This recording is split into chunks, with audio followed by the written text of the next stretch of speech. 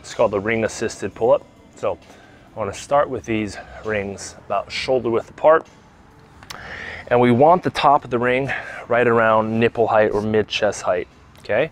From here, we're gonna get our feet situated in line with the rings, and we're gonna just squat on down.